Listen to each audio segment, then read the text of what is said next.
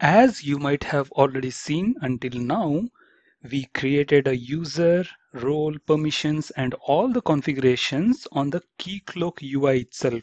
Now, I do not want to burden my client, the user of my application, to log into two different applications and configure all the stuff. Instead, what I want to do is I want to provide all these create, delete, get, update configurations in the Spring Boot application itself rather than keycloak UI. So how can we do that? Here you can see that the authentication and authorization flow, which we have already discussed. We will try to understand the implementation and the flow using this same. If you see here, I am using the UI or Postman method of authentication and authorization, although our application is using Swagger UI, showing that will be a little bit complicated. So let's try to understand in an easier way. Here we will concentrate only on this part of the flow. We'll not concentrate on this part of the stuff. So this is the expansion of the same. What's happening here is a request is being sent along with the token to the Spring Boot application, the application which we have implemented. And before trying to perform the CRUD operations on the keycloak server, the Spring Boot application first checks for the authentication and authorization of the request that is being received from the user to check if the user has the access to this specific API.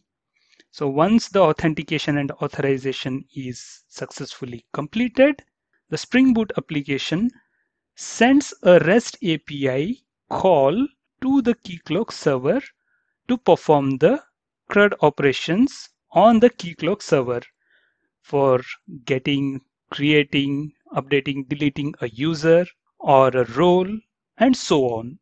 So once that is successfully finished, the keycloak server sends the response data. And since this response data is very specific to the keycloak application, what we will do here in our Spring Boot application is we'll process the response data and we will send the response data specific to our application. Let's try to understand this with an example. Let's say we are trying to get list of users from the keycloak server. So what happens here is the first call will be from the UI application to the Spring Boot application saying, get me the list of users. The API which you see here is not the path of the keycloak server, but the path of the REST API implementation done in the Spring Boot application. So once the REST API is received, the first call will be for the authentication and authorization. So whichever the user requested this resource is being checked if he or she has the access to this specific REST API. The keycloak server checks and says, yeah, this guy has the access to this REST API. Then the Spring Boot application sends the GET request to the keycloak server to fetch the list of users. And this API is defined in the keycloak server by the keycloak application itself. So the way we send the credentials, the way we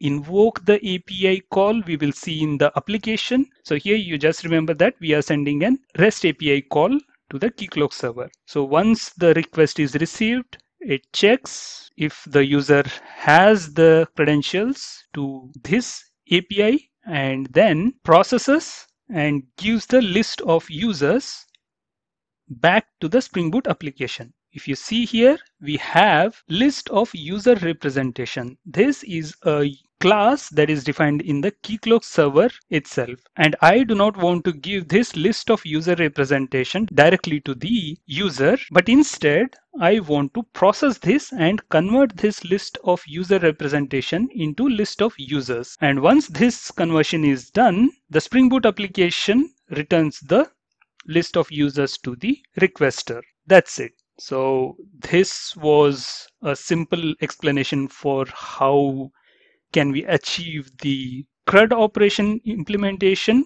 within the Spring Boot application instead of the keycloak server. That's it for this video. Let's see the actual implementation in our next video. Thanks for watching.